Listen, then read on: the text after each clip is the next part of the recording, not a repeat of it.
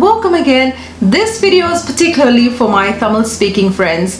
So in this video I'm going to share with you a simple method. I call this method the TPAP method to help little children learn all the 247 letters in Tamil easily and quickly.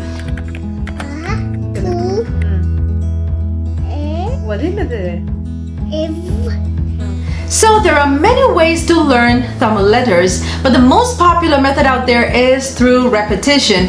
We've learned through repetition. Remember E, and I'm sure we would have repeated it 100 times before we memorized it. And most schools till date use repetition as the primary method of learning. Although there's nothing wrong with repetition, I feel it is a long, boring process, and learning should not be boring at all. It should be fun and easy. So if there is a simple way to trick a brain into learning these letters faster and easier while having fun, it is to trade in repetition for association. We'll be talking more about association and an important learning technique called mnemonics in our step number 3. But for now, let's begin with our step number 1, which is add a tune.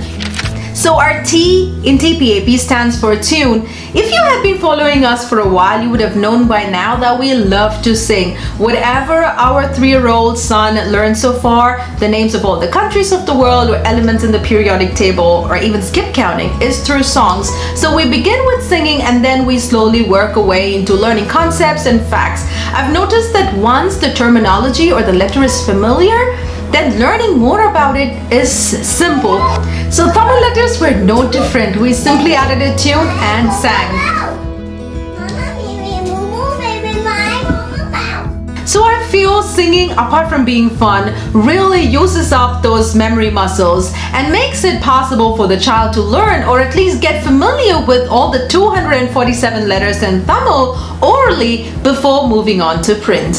So our step number 2 is play games. We all know that children love to play and they'll learn while playing. So once the child is kind of familiar with the letters orally, it is time to introduce the first set of letters, Uyireluthukal and Meyyeluthukkal. The reason why we usually start with these letters is because once the child learns these 30 letters, introducing the rest of the letters, the Meyyeluthukkal, which are just a combination of these 2 types of letters, is easy if you use association. But now, how do you introduce these letters to your child? By simply playing games.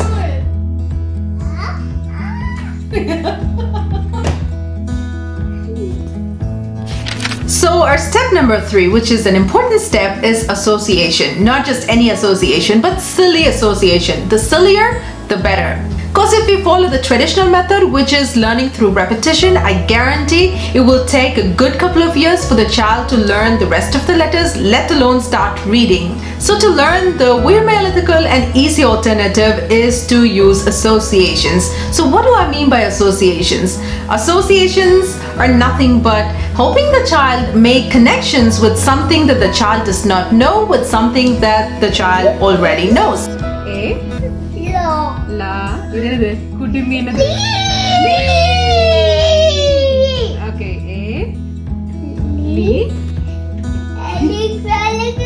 So for association, I came up with these mnemonic cards. As you can see, our mnemonic cards are really silly. Would an egg hang from a ponytail? Would that ever happen in reality? Absolutely not. But what if it happens? Would you ever forget it? I'm sure you'll go around telling people about this magical egg that was hanging from your ponytail or from your friend's ponytail, and you'll never ever forget. That is called an awesome memory. But how did it even happen? It is because whatever happened is out of the ordinary and it's kind of silly, right? So that is what we wanted to do with our children, especially when they are learning. Make the cues silly and out of the ordinary and they'll never ever forget. So when he sees a letter like this, he knows that there is an egg hanging at the end of a ponytail. That's his cue. And so he knows that he needs to add E to the base letter. By the way, if you're new to mnemonics, mnemonics is a learning technique that uses auditory and visual cues to help the human brain retain information as well as retrieve information easily and quickly. Since every child is different, what works for one might not work for the other. So you know your child best. So you come up with your own Imani cards, or just telling a silly story would do. But make sure that your stories are super silly. So the final P in TPAP stands for practice. So read Tamil storybooks to your child often and encourage your child to at least decode a word or two as you read. No, that's an in. Yeah, in. Because the more opportunity your child gets to practice reading, the better your child will start reading.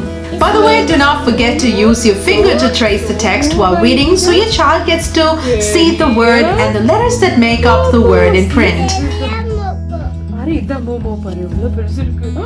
That's all I have for you today. I hope you found this video useful. If you did, then let me know in the comments below and also share this video with your friends. If you want the Tamil flashcards to play with your child, then shoot me an email. My email ID is grace@welearnandgrow.com. So that's it for now. If you're new here, we welcome you to join our family. So go ahead and hit the subscribe button.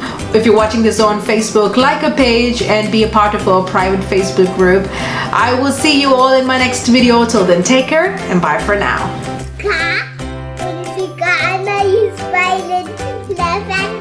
Okay. Kana.